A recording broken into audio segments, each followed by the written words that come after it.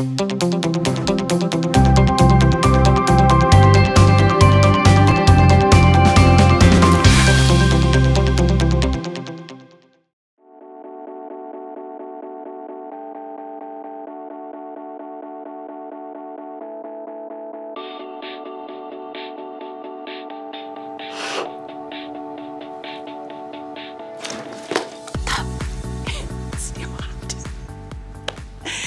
friends, I'm Candace. So right now, I want you to write down the names of as many people that you can think of who are important in your life.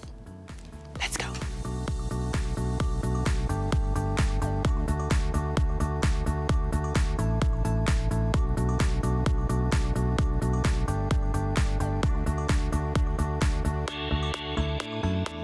All right.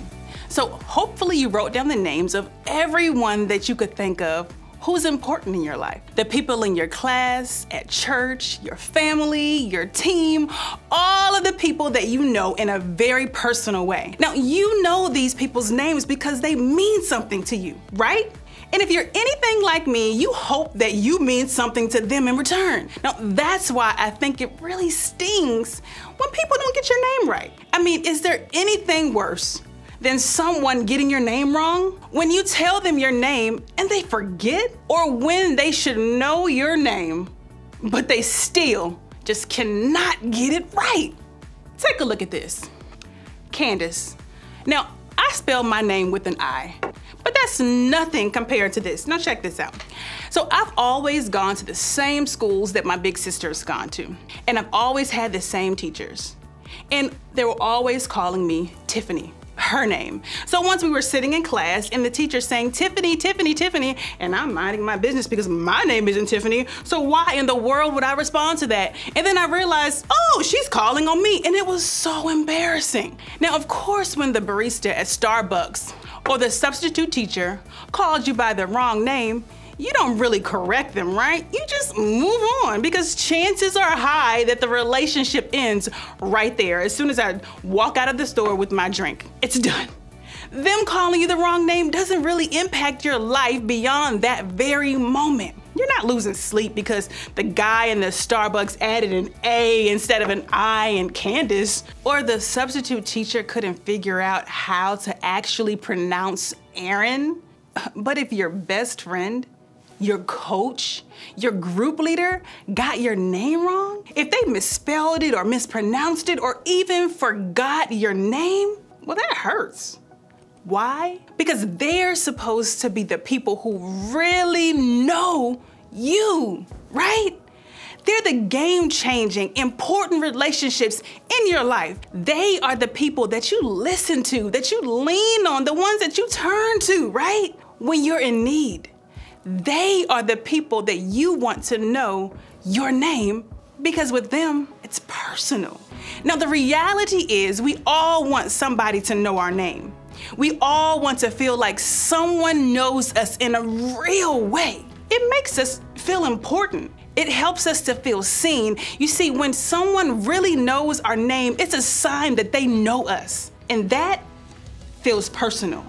So many of us spend a lot of time looking for a friendship like that. We want the BFF, or someone who knows everything about us, from our favorite colors to our favorite shows to whatever it is that we are binge watching when we're supposed to be sleeping, right? The kind of friendship where someone understands us without even saying a word. We want someone who cares about us, values us, and stays right close to us. We want a friend who knows our name because they know us in a real and a personal way. But the reality is, you already have that. Do you know that? You already have a person in your life who knows you and loves you that way. And you know who that person is? That person is Jesus. Now, let me just stop here and acknowledge what you might be thinking. Of course, we're talking about Jesus. You're probably supposed to say that, Candace. Yeah.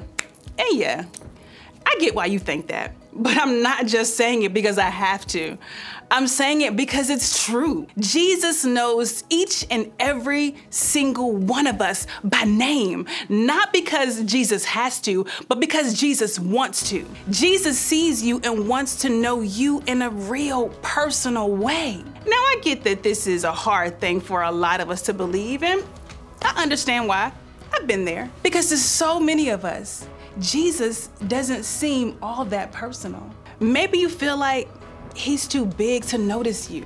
If he's big enough to create this entire universe, then how could he possibly know us personally? We're not nearly that important, right? Or maybe you feel that way because it doesn't seem like he's there. You can't see him or hear him talk back to you. How can he know you so personally if you haven't heard or seen him? Maybe you feel like he's impersonal because you just don't know much about him. You're not sure if you believe in him or if he even gives you that much thought. That sure doesn't make him feel all that personal to you. You may even be wondering why you'd want to be known by him personally. To you, he's just someone who judges your every move or makes you follow a whole bunch of rules. You might think that he doesn't care about you, that he just cares about your behavior. But knowing you personally is about so much more than just knowing what you did right or wrong. Or maybe you feel like if he knew the real you, he wouldn't want to be close to you. The things that you have done, the mistakes that you have made, the thoughts that you think, those are the things that you don't want anyone to know about you personally. And no matter what you think or feel about Jesus, the reality is that Jesus does know your name. And it's not in some way that means that you're on his list or that he's got an eye on you. It's in a way that lets you know that to him, you matter. And he knows your name because to him, it's personal. To show what I mean, we're going to take a look at an encounter that Jesus had while he was here on earth with a guy named Zacchaeus.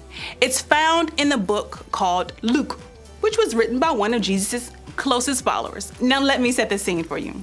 Jesus was coming into the town of Jericho with a crowd all around him. Just picture it, all around him.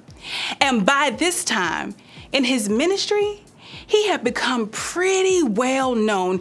People had seen Jesus do so many miracles, heal the sick, teach amazing things, and even saw him raise a man from the dead. Yeah. So basically, Jesus was a pretty big deal. And as Jesus was passing through this crowd, someone caught his eye. Someone caused him to stop. This is where we meet Zacchaeus. He has a little bit of a different reputation than Jesus. Now let's take a look.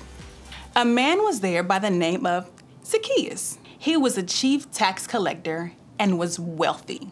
Now, tax collectors in this time were viewed as being the worst, y'all. No one liked them at all. They cheated people out of so much money, and because of that, people saw them as outsiders and as traitors. All of that to say that Zacchaeus was not popular at all. On that day, Zacchaeus wanted to see Jesus. So as a shorter guy, he had to climb up a tree to get a glimpse. And in that tree, Zacchaeus got a lot more than he probably expected. When Jesus reached the spot, he looked up and said to him, "Zacchaeus, come down immediately. I must stay at your house today." Now, think about this. Out of this huge crowd of people, Jesus stopped and called out to just this one guy, Zacchaeus. Jesus called his name. How startling it must have been for Zacchaeus that Jesus not only knew his name, but that he said his name out loud. Jesus called to him in front of everyone. Remember Zacchaeus, he was not popular with the crowd, and Zacchaeus knew it. He probably knew that Jesus knew it too. So to have Jesus not just notice him in that tree, but notice him by name, That was a big deal. That made it personal. And in that one moment, Jesus communicated that what he saw in Zacchaeus was different than what the rest of the world thought of him or saw in him. Jesus communicated that Zacchaeus had value to him. Zacchaeus was seen, he was known, and was valuable to Jesus, no matter what anyone else thought of him, no matter what he even thought of himself. And what's cool is that this is how Jesus sees us. He not only knows our name, but he calls it out. He uses it. He sees us for who we are. We are valuable creations of a loving and a personal God. When Jesus calls you by name, he's inviting you into a life with him. And when we accept that invitation, our relationship with him, it becomes real. It becomes personal. Personal began for Zacchaeus when he realized that Jesus knew his name, and the same is true for you. It's personal because Jesus knows your name. So what does this mean for you? How does this change the way that you see yourself or Jesus or even the other people? For some of you, it might begin with taking one step towards knowing more about Jesus. Zacchaeus climbed a tree to get a glimpse of Jesus. This was his first step towards personally experiencing Jesus. So maybe you need to climb a tree or take a step for yourself. No, not an actual tree. I mean, just take a step to get to know more about Jesus in a real and a personal way. Ask questions about Jesus or talk to your group leader about some of the things that might be holding you back. You can even look up the story of Zacchaeus yourself to get started. Whatever it is, take a step to help you know the one who knows your name. Others of you know Jesus in a personal way. You stepped into a relationship with him and you know the value of being close to a personal God who knows your name. Because of what Jesus did for you, you can do the same for others. You see, Jesus doesn't just invite us into a relationship with him. He invites us to know names alongside him. Check out the command he gives us to all his followers. Jesus replied, "Love the Lord your God with all your heart and with all your soul and with all your mind. This is the first and greatest commandment. And the second is like it. Love your neighbor as yourself." In this passage, Jesus told us first to love him and second to love others, to make it personal to the people in our lives. Now we can do this by first knowing their name. Just like someone knowing our name makes us feel seen and valued, when we know someone's name and use it to talk to or about them, it gives them the same feeling. It's a simple act that lets someone else know that you care about them in a real and a personal way. And remember, it's personal because Jesus knows your name. The reason I want to talk about this stuff is because I really believe it has the potential to change your life for the better. That personal relationship with Jesus, I want that for each and every one of you. And I want you to have a place where you feel seen and where you feel known and where you feel valued, and a place where everybody knows your name. So as you head to your group, I want you to remember that it's personal because Jesus knows your name. And then think about this question. How does it make me feel when someone knows my name?